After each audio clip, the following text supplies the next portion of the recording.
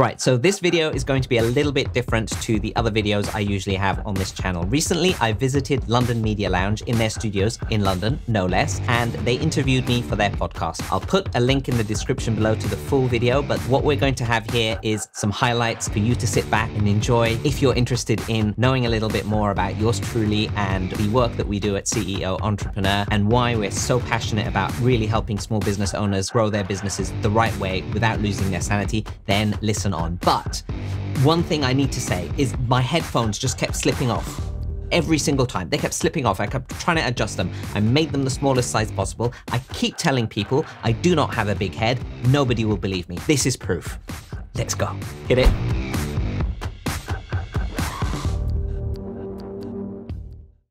Okay, ladies and gentlemen, boys and girls, welcome to another London Media Lounge podcast. And today we have a great guest, Mr. CEO Entrepreneur himself. I need to hear your story, man. Your story is incredible, and I want people to hear it. So I'm going to give you the floor to go on from the beginning. Don't miss a detail. From the beginning. Right. Go ahead. I'm not going to tell you when I was born, but anyway, okay. Let's fast forward. Okay, I started off actually as a lecturer, professor at university. Yep. I had an engineering background. I got a PhD actually from just up the road here. Let's go, Brunel University. Brunel University, yeah. Ah. So, and I was lecturing at King's College in London.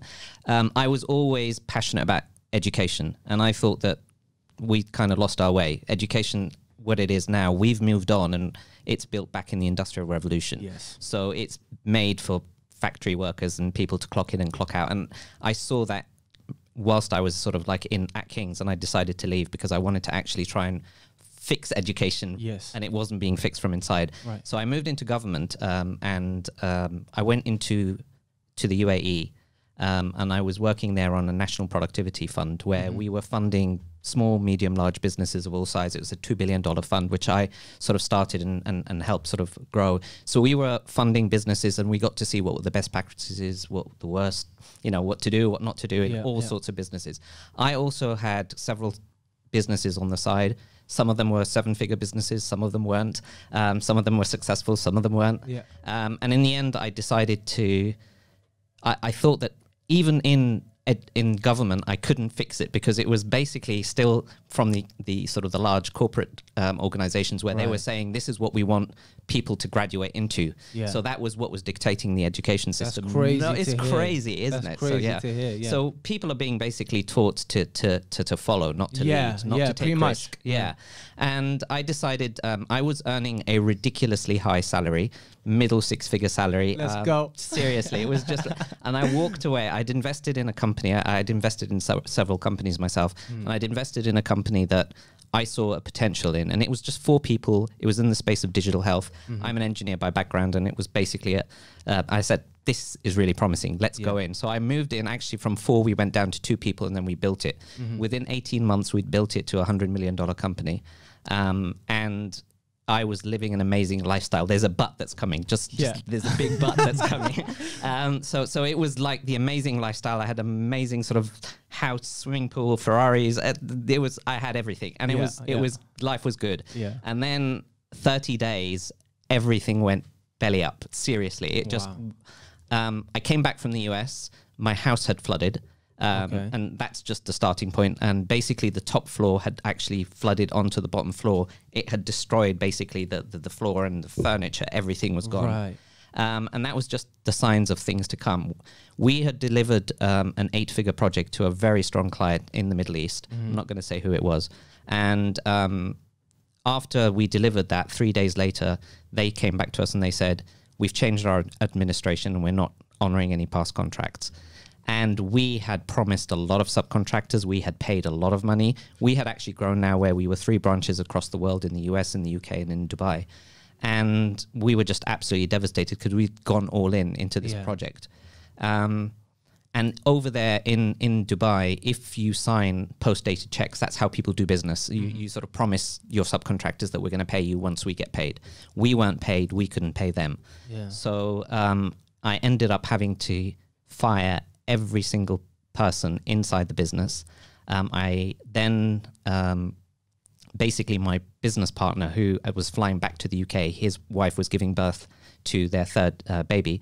He got arrested at the airport, and basically he called me up in the middle of the night and he said, come try and bail me out. I've been taken to prison. And he basically, I went there and a lot of our subcontractors had filed cases against him. He was the one who'd signed the contract, so he was personally liable. Not even if you're a limited company, you're personally liable to the checks you sign. Yeah. So I ended up having to sell absolutely everything I had. He couldn't. He didn't have the sort of the funds. I got my parents in the UK to remortgage their property out of retirement. Oh man, that must have been hard. Seriously, I mean, and then basically I went from somebody who was incredibly successful to having £2 million personally in debt, out of pocket. Wow. And literally everything that could go wrong at that point, it was going wrong. I had one person, I think 2 people were left in the business, and we thought maybe we can try and sort of rescue this at some point. Yeah. And we couldn't. I had my last car, which I was going to sell. It was a Mercedes S65 AMG, Right. and I was going to sell this so that I can afford paying the salaries for the last remaining employees that we had in the business, so that we can keep it afloat. And as I went to the dealer to actually sell the car actually blew up in front of our face, and the engine, it just went on fire. It had been serviced and they had forgotten to connect a hose, so it overheated and it just literally went on fire in front of the dealer. So I'm telling you, you can't make this stuff. It sounds up. like spiritual. It sounds like there's some paranormal activities going on here. It was just everything that was possibly going wrong. It was going wrong, and Wow. we just could. I just wasn't getting a break. In the end, I had to sit there and actually break my friends. After I'd bailed him out of prison, Right. he had to break through his son's piggy bank, so we were actually collecting coins to see how we could afford to survive on food over the coming days. Anyway, I got him out of the country. We negotiated a deal with the subcontractors, and they dropped the cases, and we got him out of the country, which was great. I came back to the UK, and my brain was just in auto cruise. So it just went on autopilot. I started up another company, which was another tech company. We got funded. We got an innovation award, and I gave a TEDx talk, and I'd sort of settled my debts, which is great. Yes. You say that's great, but it wasn't. I was still absolutely miserable because I had failed, and I still couldn't get over the fact that not only had I failed, but I had let a lot of people down. A lot of these people that had relied on me, they'd moved their lives to Dubai, to other places, so that they can actually work in this business, and I just had to let them go. And there were still people that we owed money to that we couldn't pay all the amounts. People were calling me a thief, and it was just one of those things where I became a hermit and I just hid away. So how was that mentally, man? I think I was suffering from PTSD. I mean, it wasn't sort of officially diagnosed, but I was waking up every single morning with extreme panic. Just every morning I would get up in bed, open my eyes, and I'd have this horrible feeling. And I decided I wasn't going to take it anymore, because I went and I spoke to a few people. If things are going wrong, speak to people that you really trust, because they can give you... Most people will actually give you wrong information and advice. They'll tell you, oh, go get a job. Oh, go do this, move on with your life. But I went and I spoke to this person, and he was having a conversation with me, and he was basically saying, so why, what's wrong? Why are you still going through this? This has been several years now. And I said, well, I feel guilty about these people. I was responsible. And he said, well, how is that person that you felt guilty for? And I said, well, actually, he's okay. And he said, well, how's that person? I said, well, she's okay. And he said, well, how is your business partner who actually was in prison and got out? And I said, well, he's not great, but he's okay. He's moved back to the UK. He's with his family. Everything's fine. So he said, so what's your problem? so it was just like, oh, yeah, you've got a point. And I think it was just inside my head that I had not failed at that level before. And we have been treated in this society to grow up and fear failure. You can't fail, otherwise you're fired from your job. You can't fail. You can't fail at school. You can't fail in your job. You can't do this. And I just sat down and I thought about it, and I said, let me go back and rewrite my narrative. So I just went back and I said, right, actually, we could have done things better. We could have actually put some safety nets in place. Yeah, because I wanted to ask you about, like, how could they go back after 3 days? We're not going to honor any previous contracts. They were too strong for you to even take to court. So, that scale, Yeah. I mean, it's an 8-figure project, and that was a sort of a drop in the ocean for them. So we literally could not take them to court. We would have lost even more and not got anywhere. So we had to sort of like, you know, put our tails between our legs and come back and just accept what it is what it is. So I ended up saying, okay, actually, so this company that I was running, which was another digital health company, which was doing really well, I decided to let that go, hand it over to other people. And I started CEO Entrepreneur because at the time I was trying to grow my business. I was looking for coaches or people to give me advice, and I would hire coaches. I would hire even people from Tony Robbins' team or whoever, and hardly any of them had actually run a business in their lives except for a coaching company, or they'd become sort of marketing gurus and all they knew was marketing. But actually understanding how to grow a business, and actually when businesses go wrong and when, you know, what to do but what not to do, I couldn't find anyone. They were few and far between, especially to the scale of business that I'd grown it to. And I would keep asking certain coaches, what do you think I should do? And they would turn back and say, what do you think you should do? You know, this is wow, amazing advice. You know, and I'd be like, I'm asking you, and they say, yeah, but this is about, you know, you getting clarity and getting your own reflection. What do you think you should do? I'd be like, damn it, tell me, I don't know.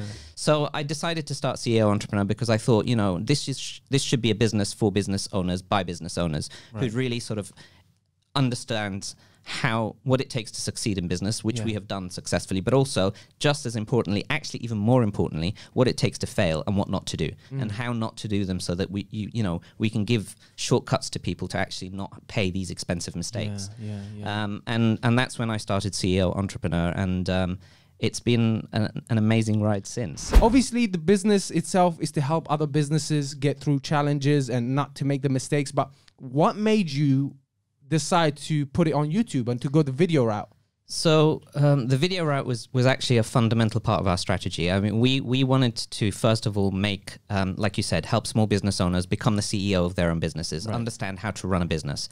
And the way that we looked at a lot of the platforms out there, we knew that video is the thing to do at the moment. It's the quickest way for you to be able to get your message across in a way where we also wanted to make it educational but also entertaining. We wanted to make it like a fun thing to do so people can actually watch and still be entertained and still get a lot of value out of it. And that would represent our brand, because the brand that we wanted to do, it's about working on a personalized level. We want to work and help every single entrepreneur.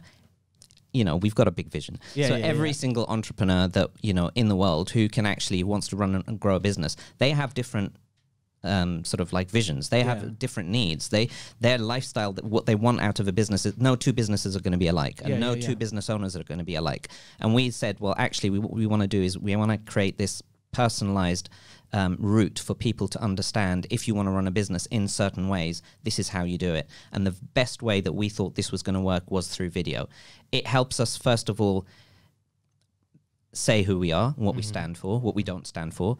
It helps the exposure from a sort of a branding perspective and a positioning perspective of who we are in the market, what we've actually done in the past. And people can get to see that actually we know what we're talking about, hopefully. But I think that it also helps in a way. So it's interesting because actually when we started off the YouTube channel CEO Entrepreneur, we thought that it would take about 3 to 5 years before we could actually see it really monetize in a way where it would actually attract a lot of traffic for us in terms of clients and so on and so forth. We thought that the first 1 to 2 years, potentially 3 years, it would be a slow struggle, and it would be basically something that we would grow in parallel with what we were doing as a business, you know, elsewhere in what we were doing. But actually that surprised us. What surprised us was that the reaction and the traction that we got from people watching these videos has already generated for us actually multiple ROI on what we've put into editing and what we've put into, and we hired out from day one because we wanted to position it as a certain sort of position in terms of the brand. We wanted to make sure that we were presenting our brand in the way that we felt was appropriate. And again, video is one of the most amazing ways to do that, because you really can sort of connect with people and they can really begin to understand who you are. What we found that not only is it great for exposure and positioning and branding, but it's also actually a money-making exercise, yeah. which we didn't expect so soon and so early. So if you are actually thinking about video, it is definitely the thing to do. It's not too late to do it. We started it just last year during the pandemic, and already we're seeing the fruits of it. So from a business perspective as well. Back to that point that you said where people say, oh, my market is saturated and whatnot. Let me tell you something. Your market could be saturated, but there is not another you out there. A lot of people don't mistake the fact that video is just not you're giving tips and whatnot. No, people get attracted to your personality, your style, your voice, your energy, and they want to work with you. A lot of people do not understand that. It's like, there is not another you out there. I've done your quiz. Yeah. When we first got in touch on LinkedIn, I've done your quiz. And one of the main thing that was missing out, that kind of the quiz pointed out, is that we were lacking purpose. So let's talk about purpose. And when you work in anything in life, to be honest, purpose is very important. So how does one go about finding especially when it comes to business? Because a lot of people go into business, I want to be financially free, I don't want a boss, I want to be rich, blah, blah, blah.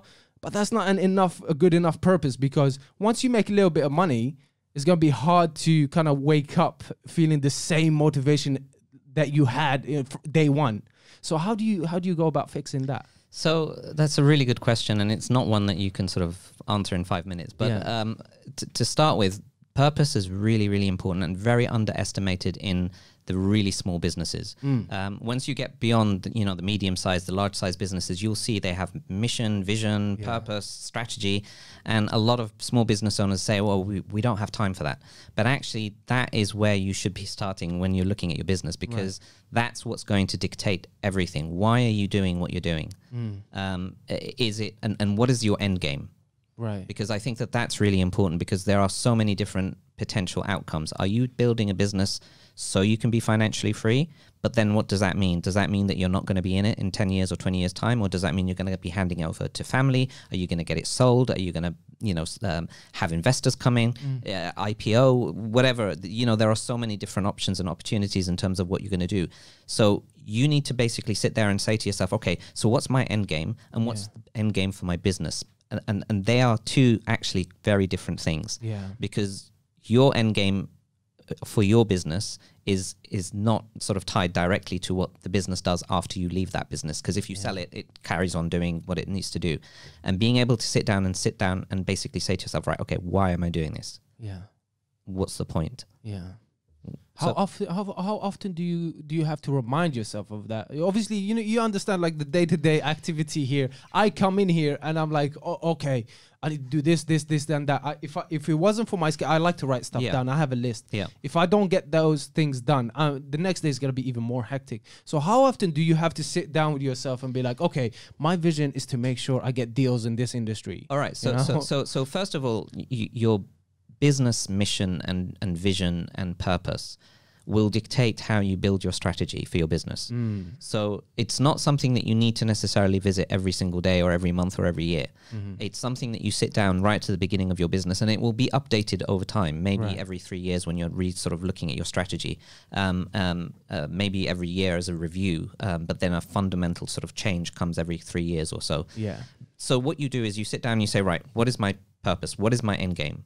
Why am I doing this? What is the reason? Is there, is it for us, for example, is that we believe that, education is rubbish at the moment, and we want to make sure that entrepreneurs around the world get the right kind of guidance. And we believe that every single entrepreneur has a different purpose for their business, so that what we're going to offer them is not generic rubbish. We're going to offer them a personalized journey for everyone, no matter how much we scale the business. So even as we're doing group programs like the Fire Starter program, it's still a very personalized journey, even within that sort of thing. Every single successful business that has grown, remember, even Apple grew out of a garage. So everyone starts from zero. Every single successful business has grown because they had a strong mission and a strong vision, and they built their strategy around that. So that's what you need to be asking yourself. So let me ask you this question. Yes, sir. What is it that you want to achieve in the next 10 years? Give me a sort of a... Okay, so let me give you a quick kind of like thinking about this, kind of London Media Lounge kind of is tying up everything that I'm doing, kind of like who I am and what I believe in through the business. right? So I'm trying to kind of do that. I'm trying to get, like I said, we're trying to get contracts with schools and whatnot. So I really want to go down that route because I really feel terrible when I'm reaching to people just to pay bills. Yeah. You know, because I feel fake and I feel like a hypocrite and I do not want to feel that way. Yeah. So it has to be about the person for me to engage, kind of. So I don't know if I answered the question, but that's the best I can do right now. I think there's a lot of nuggets in there, and I think it needs to be sort of distilled. And Right. But I'm hearing a lot of themes. I'm hearing this theme of education, but also Yeah. finding the right people and being able to amplify their voice and their brand through video. Yeah. And if that's the case, then that's still a very, very noble purpose, and it's something that you then need to sit down and say, all right, okay, so what's my vision? What's the mission? What do we need to achieve? How do we tie this together and actually formulate a company that gets us to achieve that? What's out there as well in terms of other companies, and how are we going to differentiate ourselves from that? Right. And then that will then dictate how you start expanding, whether you're expanding the editing side, whether you're expanding the studio side, whether you're expanding the offers in terms of what you're doing, whether it's actually how you're going to vet these people to say, I don't want rubbish out there. Are you going to get people to apply? So there are a whole bunch of things, and I'm not saying that you should, but what I'm saying is that then dictates everything that you do inside your business, and it will give you a coherent path and a direction inside your business where it's focused and it's really, really sort of like targeted and sort of laser beam. And then once you focus and you understand what you need to do, then it's about optimizing that. It's about going through and saying, right, okay, let me simplify, let me optimize. Yeah. That didn't work. Okay, let me try a different thing. That worked. Okay, how do I? And then it's about measuring, tracking, measuring, optimizing. And that's,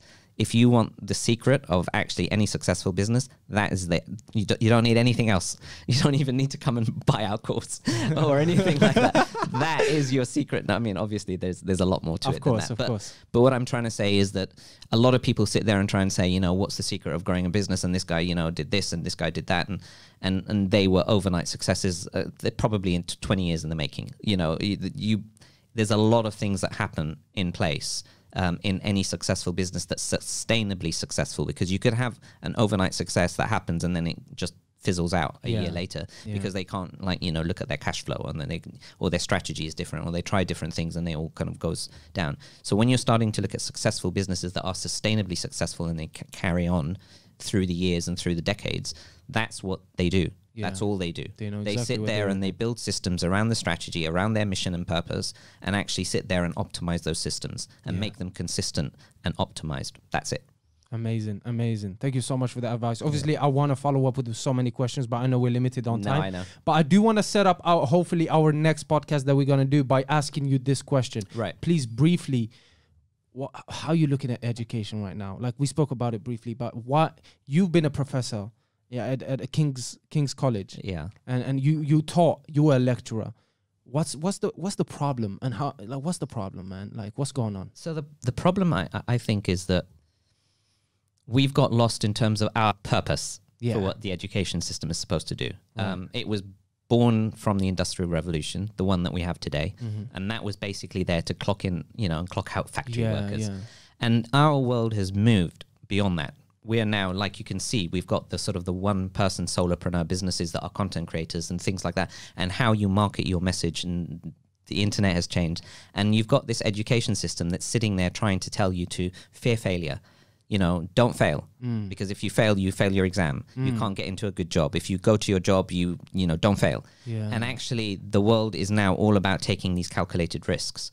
And if you're going to be trained and educated to survive within this new world that we've got, even past the pandemic, it's about making sure that you are able to take the right risks at a calculated measure, and being able to lead, and being able to actually show your voice, whether it's through video, whether it's through other content creation, or whether it's just even as a service-based business or you know, a brick and mortar business. You still need to understand what to do and how to take these risks and be able to do that. And what we're trying to do at CEO Entrepreneur when we're looking at education is making sure that we're not only telling people how to succeed, but we're telling people how to fail and how to embrace failure, because every business that's actually going to succeed is going to have to go through a several series of mini failures to actually get to the point that you're actually doing. But what do you do, and how do you actually put a contingency plan in place where actually when you do fail, you have a backup plan from day one. So you're saying, right, I'm going to do this, but if it doesn't work, then I'm going to try this, and it's acceptable. and being able to do that and making sure that we're actually providing a personalized service in the same way that customization has happened in sort of cars and other things and everything that you're doing. Everyone learns in a different way, and we're still giving the same information to people in a classroom, and we're expecting everyone to absorb that information in the same way. And we're doing and we're actually starting just with entrepreneurs at the moment, where we're saying, hey, if you're a service-based business or a product-based business, your finance and cash flow is going to be completely different, because you're going to need to look at inventory here where you don't in a service-based business. So actually we're beginning to modify even the course material that we're giving so that it's tailored to the right person. And then you start looking at sort of algorithms like what Facebook and YouTube are doing when they're presenting those videos for you, because they're learning who you are, and you've got these machine learning that's actually saying, right, this is what they're interested in. We want to do that for education. We have arrived to the last part of the show, which is the quick fire round. So please help yourself to the ball right in front of you. There's so many different questions. You can choose 3 questions to answer, and then we would like you to keep to leave your mark here by answering by asking the question. So go ahead. What superpower would you like to have? Ah, dear.